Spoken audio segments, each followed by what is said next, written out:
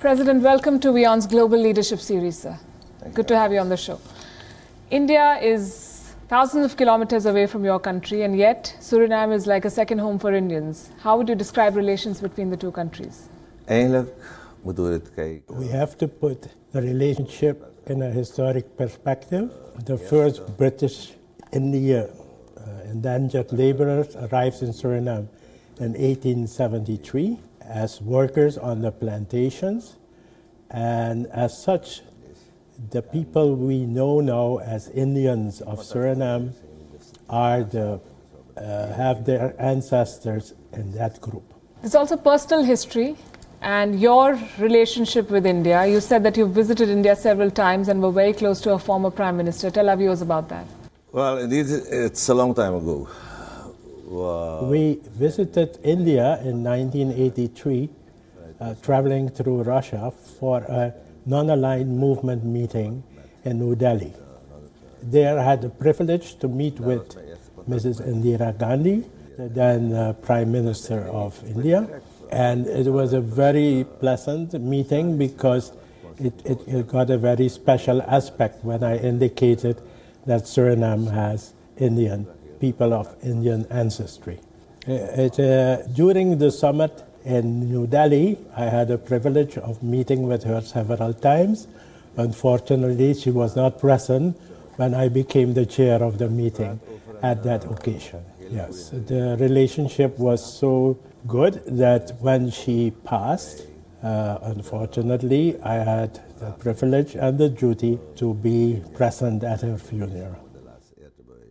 So you've seen India change with its leaders, over the decades, and now there's a new Prime Minister. He's been in office for 4 years, and I read some reports before coming here which said that Prime Minister Narendra Modi is very popular in Suriname and people follow what he's doing with his country. What are your thoughts on that? As you know, Mr. Modi, the Prime Minister of India, is a well-known and very accepted personality in the international community. I must say that his popularity in Suriname is well established as a result of the fact that he has moved India ahead from being one of the powerful nations to a nation now at the international level. And more specifically, he is the one who has inspired the whole aspect of India being against any form of foreign and colonial dependence. I had the privilege of meeting with Mr. Modi personally in Brazil during the BRICS meeting held there in 2014. And in the margins of that meeting, I had the privilege of having lengthy conversations with him. We have learned that he might be visiting the Caribbean in November of this year, and we take this opportunity to say that he will have a very warm welcome in Suriname. I'm sure he'll like that message. We had a president visit Suriname not very long ago. President Kovind was here. He celebrated International Yoga Day. How popular is yoga in this country?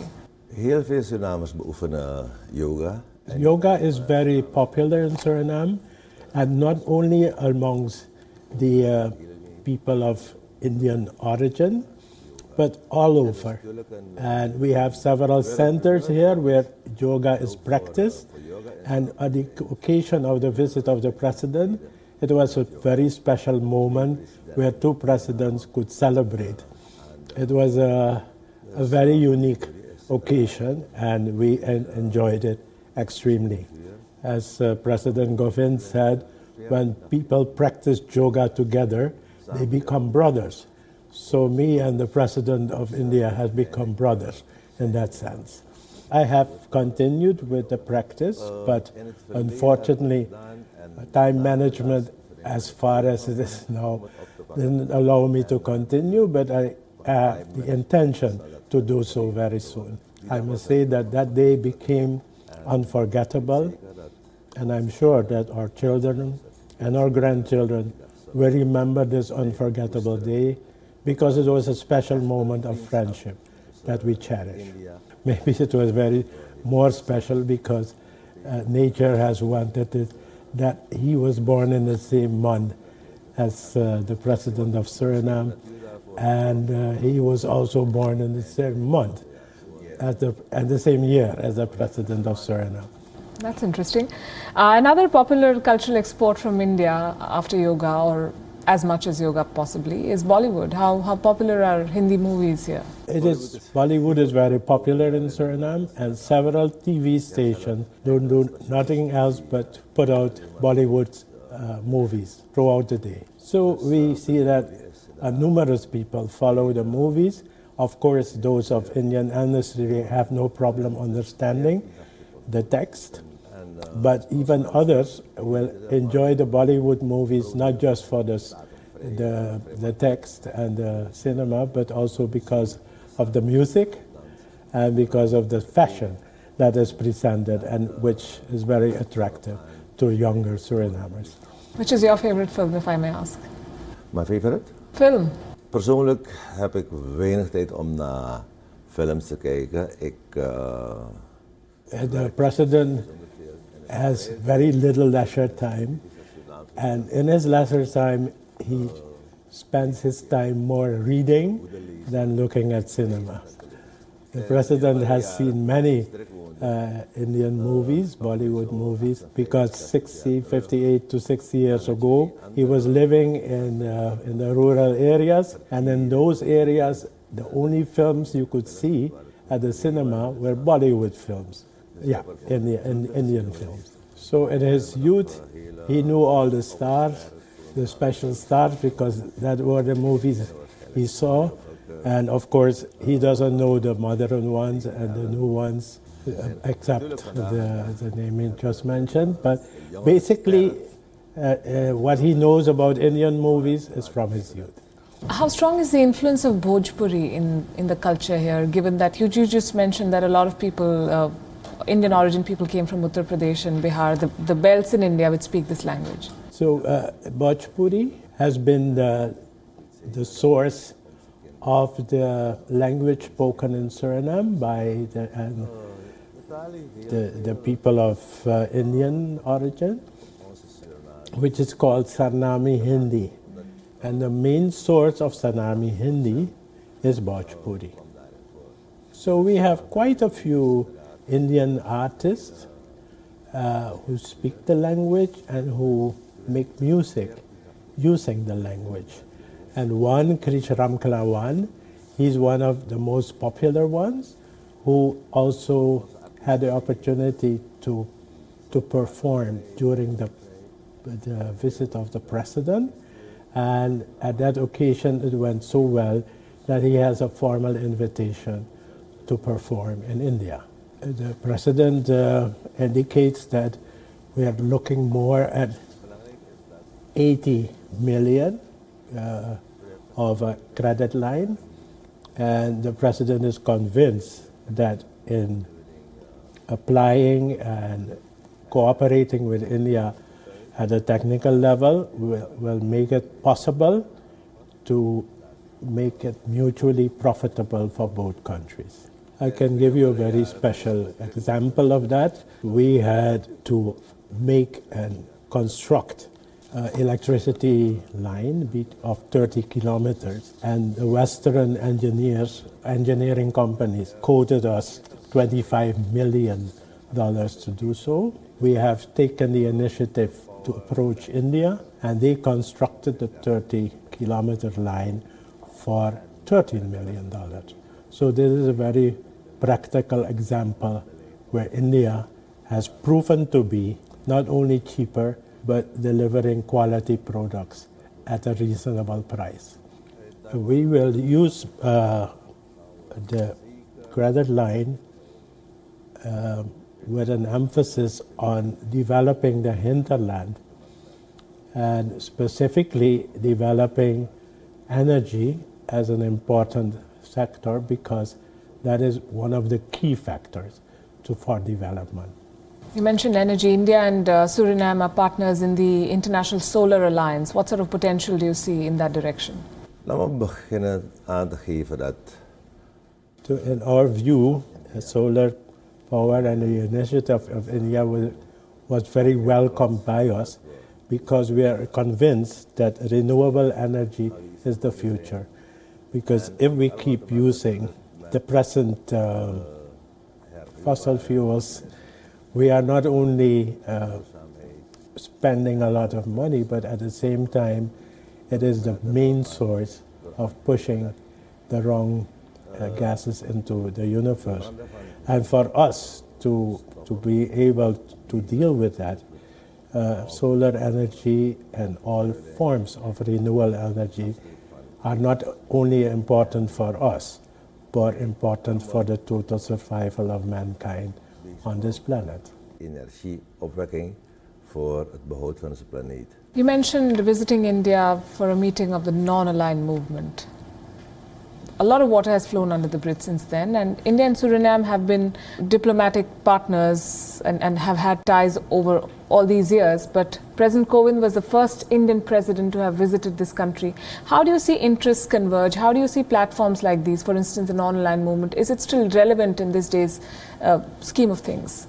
We believe that non-aligned movement at this point in time in history has lost importance. In a multilateral world we're living in, multipolar world we're living in. At the same time, the basic principles of the non-aligned movement remain very important for the future, and we think, and we feel, and we're convinced that reviving the non-aligned movement could mean a lot for the future of mankind. If we look at the mutual interest of both India and Suriname as nations, as part of the present world, we feel that the capabilities you have and the natural resources we have and the cooperation that we have shown so far and the fact that we are now developing a very strong friendship could mean a lot for both countries and the world. How big is the presence of the Chinese in this country? Heel erg groot ook. So basically Suriname has developed strong ties with the BRICS movement in the world. We, historically speaking, we have India here, of course, an older group, ethnic group within the Surinamese society are the Chinese, who arrived here in 1853. And so they have a slightly older history with Suriname. We have excellent relations with Brazil. Right now, about 7% of our population are of Brazilian origin. And of course, we have ties with South Africa and with Russia, but the fields of cooperation have not been well defined as yet. Recently, Suriname made headlines for the arrest of 2 terror suspects, Dutch terror suspects. How big a threat is terrorism in this part of the world, and especially terrorism emanating from the ISIS? Of course, terrorism is high on our agenda, as for many countries in the world. And the only way we feel that we could really fight it is when we put our hands together and cooperate internationally to get rid of this evil. So when we got the information that terrorists had landed here, we acted with great urgency, and we have been able to arrest both individuals, and they are now in the process of being criminally persecuted. We know that ISIS have announced that they're recruiting people in South America. So far, Suriname has no indication that that is going on within our borders. We have experienced that very often social media are abused to put out messages that are fake news, have a destabilizing effect on Suriname, or could have. But most of the time, we take it serious, we check it out, and if it's fake news, we use these same channels to make it clear what is really going on. You mentioned fake news, and I cannot not talk about Donald Trump. What do you think about his policy on immigration and his controversial measures like the zero tolerance policy where he separated families at the border? We know that the illegal immigration is a historic and global phenomenon, and as such, if we want to deal with it properly, we would have to cooperate internationally. We are aware of the fact that trans-border problems of this nature are historic and they are a present danger, and we find that the sources of that sometimes are political, sometimes they are purely economic. People are looking for a better life elsewhere. Sometimes they are caused by mismanagement of governments. Sometimes they are caused by the fact that wars and tribulations of those kinds cause people to leave their own land to find their future in another country. But again, this is a historic fact, it's an actual fact, and the only way we can deal with it in a sensible way if we find the right international cooperation and the principles of human rights to deal with them properly. It is important to realize that once we are dealing with these matters, human rights become very important. At the same time, we have to deal with it, dealing with the facts as they are, and try to find the most reasonable solution for any problem that presents itself. So although there are no rules to be put to any country, at the same time the principles would apply in any one country, also in Suriname. That's a debate that's far from settled. I'm going to thank you, sir, though, for your time, and please accept my compliments. It's a beautiful country. It feels a lot like home. Thank you very much for being with us on the show. The President compliments you, and as far as he's concerned, you're welcome to stay in Suriname.